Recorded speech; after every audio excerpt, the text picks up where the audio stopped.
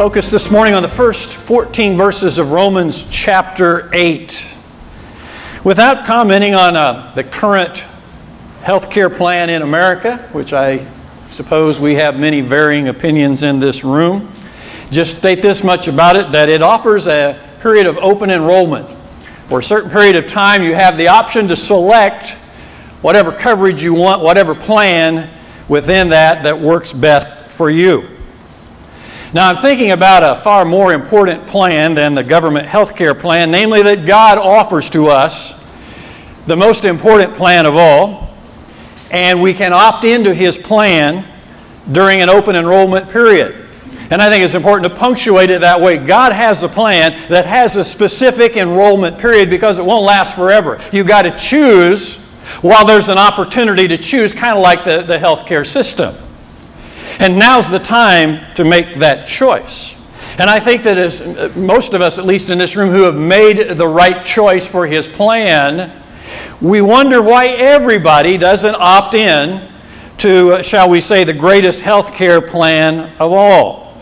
People who will study carefully all the details of a healthcare plan, say, I got to do my homework on this, and now this is what I will select. People that will do that don't give much of a thought to this most important plan that God has, and we scratch our heads and say, why not? Something so important as a plan that God offers, why don't people give more deliberate thought to that?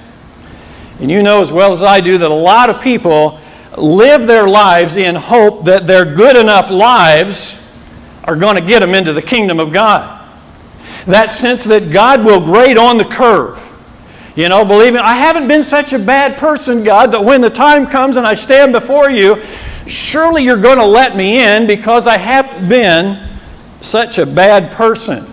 I would wonder why anybody would gamble on anything that important when the issue can very clearly and easily be settled.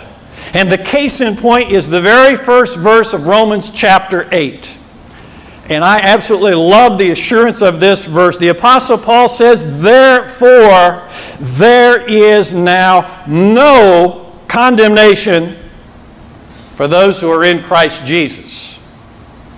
So gambling that God is going to say, my life is good enough to let me into the kingdom of God, that's way too iffy for me. And it should be for any and every person. Because here the issue can be settled. If I am in Christ, if I have made a decision to accept the plan, to opt into the plan of God, if I am in Christ, I have the tremendous assurance, you have the tremendous assurance, there is no condemnation for those of us who are in Christ Jesus. Isn't that a wonderful hope? Amen? Amen. If you opt in to God's plan, as we look in the verses that follow verse 1 here in chapter 8, there are basically two great benefits that we receive when we come to Christ and we are born again.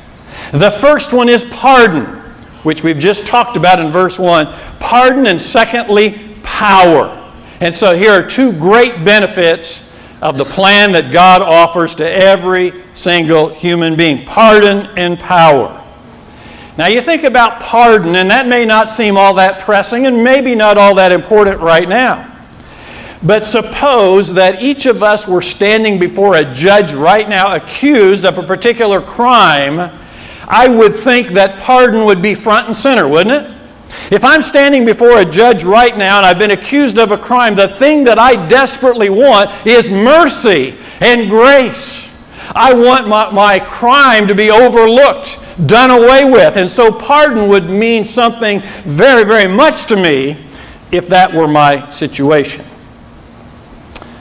Last book of the Bible, Revelation chapter 20, verse 12 says this. John the apostle in a vision says he saw the dead, the great and the small, standing before the throne of God, standing before the throne, and books were opened. And another book was opened, which is the book of life. And the dead were judged from the things which were written in the books according to their deeds. Now, I don't know how all that works out. I haven't seen God's books. But I would be trembling in my shoes if I have to stand before God and give account of my life based on how good I've been or how good I've tried to be. I want my name in the book of life, and my name is in the book of life according to verse 1 if I have given my life to Jesus Christ. Fact of the matter is, everybody is going to give an account of their lives someday. No exceptions. Every single person who has ever lived all throughout the ages, every single individual will one day stand before the throne of God and give an account. And I am sure glad that I can give an account of my life because it is in Christ. I stand on His credentials. In Christ we stand on His credentials, not on the merit of how good of a life we have tried to live. And that is certainly a much, much better position to be in. Verses 5 to 8, jumping ahead here in this passage, Paul says, "For those who are according to the flesh set their minds on the things of the flesh. But those who are according to the Spirit, the things of the Spirit. For the mind set on the flesh is death, when the mind set on the Spirit is life and peace. Because the mind set on the flesh is hostile toward God, for it does not subject itself to the law of God, for it is not even able to do so. And those who are in the flesh cannot please God." Two fundamental choices in how it is that we live our lives. We have the option to live our life according to the flesh, according to these words. And that is absolutely the easiest choice of all. Many people every day are making that easy choice. Because to live your life according to the flesh, really the only criteria is whatever your mind and body tells you to do, that's what you do. Kind of like that old saying in the 60s and 70s, if it feels good, do it. And that's basically the mindset of the flesh. Whatever I want to do, then that's what I will do. Whatever pleasure I seek, that's what I seek. And so that's the lifestyle of living according to the flesh. But it would be good if every single human being could know this that Paul has just said in these verses. If you choose that lifestyle, he said the mind set on the flesh is death. The ultimate result of seeking pleasure, seeking self, doing what I want to do, Paul says it is death. He says the mind set on the flesh is hostile toward God. It is at war against God. And those who are in the flesh cannot please God. Again, a point important to drive home by those who would try to rationalize and say, well, God, I've never really been a bad person. You know, I haven't committed the big sins. I haven't committed murder or adultery. I've generally been a pretty good neighbor to my neighbors. I've been pretty good to my co-workers and to my family. Surely, God, you will grade me on the curve because that's how I have lived my life. Again, that is the life of living according to the flesh, and Paul is very, very clear concerning it. To live that way, no matter how good or bad within that lifestyle, it is a death lifestyle. It is a lifestyle in hostility toward God, and it is an absolute impossibility to please Him because we simply cannot try hard enough. You know the truth of Romans 3:23. All have sinned and fall short of the glory of God. In Romans 6:23, the wages of sin is death, as Paul has said here in this chapter, but the free gift of God is eternal life in Christ Jesus our Lord. So that first option for lifestyle doesn't sound like a very good one. So living the life of the Spirit makes a lot more sense. Because he says those who are according to the Spirit, those who have set their minds on the Spirit, these are the things of the Spirit, and the mindset on the Spirit is life and peace. I like that offer. I like the idea of life. Abundant life now and life in the age to come. I like that. So the mindset of the Spirit is that of life, and it is that of peace. Those who seek to live a flesh lifestyle, as Paul described here, rarely have peace. Constantly searching for pleasures and things that will be fulfilling that never come into people's lives no matter how hard they try. And so that is certainly an exercise in futility. But again, the mindset on the Spirit infuses life into this mortal body, and it is a lifestyle of peace. And so when you look at the two choices as Paul has laid them out here today, the lifestyle and the mindset ought to be obvious, and I know which one I prefer. I want to live the life of the Spirit. Verse 9, Paul says, however, you are not in the flesh, those of us who've come to Christ, those of us who have no condemnation, verse 1. You are not in the flesh, but in the Spirit, if indeed the Spirit of God dwells in you. But if anyone does not have the Spirit of Christ, he does not belong to Him. Focusing on that verse, there is one monumentally important if in that verse. And it's so important that we need to linger on it for just a little bit, make sure we catch the drift of what Paul is trying to say. That if the Spirit of God dwells in you, if the Spirit of God dwells within, he reverses it in a negative sense, the last part of that verse. If anyone does not have the Spirit of Christ, he does not belong to Him. And so all of this comes down to us if we have the Spirit of God. There's no condemnation for those who are in Christ Jesus. If I'm in Christ Jesus, I have the Spirit of God. If I don't have that Spirit, I don't belong to Christ. And so that is something very, very important, that I would have the Spirit of God in my life. It's called the Spirit of God and the Spirit of Christ in these verses. And I just want to state that they are one and the same. The Spirit of God is the Spirit of Christ. It is the Spirit that originates from God our Father, our Creator Yahweh, but it is the Spirit wherein Jesus Christ literally dwells within. And I may spend all of my life following Christ and never fully understanding how that works, but Christ is present in every person's life who's given their life to Him through that Spirit. And so He's present to every one of us here right now at the same time and same moment. Every single individual who belongs to God through Christ has that inhabiting Spirit within. And what a blessing and a privilege. And whether we understand it or not, we sure can appreciate it. Jesus said in John's Gospel, chapter 14, verses 17 and 18, He said, I will ask the Father, and He will give you another helper, that He may be with you forever. That is the Spirit of truth. There's another descriptive phrase. It is the Spirit of God, Spirit of Christ, Spirit of truth. He says, I will not leave you as orphans. I will come to you. And so thus it is the Spirit of Christ. He said, I will ask the Father to take of His dynamic power, that power that made the world and everything that exists. I will ask the Father to give of His Spirit to be in your life. And in fact, I will not leave you as orphans, He says to His original disciples. I'm about to leave the earthly scene to go to the right hand of my Father, but I'm not going to leave you alone as orphans. I literally am going to come and dwell in your life, perhaps even more so than they had experience of Him during the earthly ministry. And so He dwells in our lives through that dynamic Spirit. The whole issue here that is so important, everything rises and falls on whether or not we have the Spirit of God or the Spirit of Christ within our lives. Without that Spirit, as Paul has said, I am living a death lifestyle. I am openly hostile toward God, and I absolutely no way can begin to please God. I have got to have that Spirit within. And those who do not have that Spirit, those who are devoid of that Spirit of God, Spirit of Christ, will most assuredly face harsh judgment and destruction one day before the throne of God.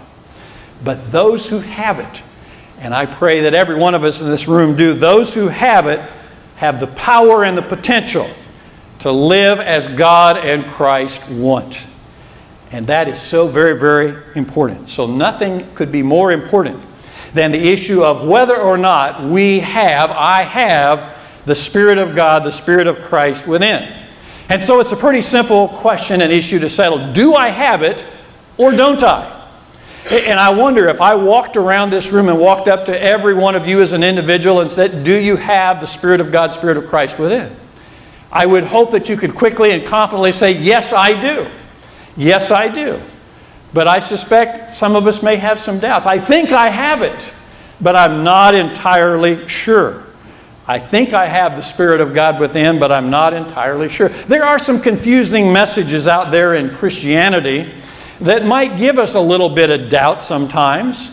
And I think it's important to be very, very clear on these things in terms of having the Spirit of Christ and the Spirit of God within. There are some that would tell us that the absolute evidence I have the Spirit of God in Christ is I speak in unknown languages and tongues. And some would insist that is the only sure way to know that you have the Spirit of God. Others would say if you have the Spirit of God, you will touch sick people and they'll be healed. That's absolute proof, according to what some people would say. The absolute proof that you have the Spirit of God is that you have been born again and you've given your life to Christ. Acts 2:38, which we lift up often, is the one verse that I believe ought to quickly settle the issue. The Apostle Peter declaring the first message in the brand new church, when the people had heard that and they were deeply moved, they were cut to the heart, it says, and they wanted to know, what do we do in response to what we have just heard? His answer is very, very important. He says, repent, which means to change our minds, our hearts, the direction of our lives. Repent, he says, and be baptized, every one of you, in the name of Jesus Christ, for the purpose that your sins be forgiven. And the last part is what ought to settle the issue. And you will receive the gift of the Holy Spirit. And so those other things we talked about may be manifested. Certainly God can do whatever He wants with the Spirit in our lives.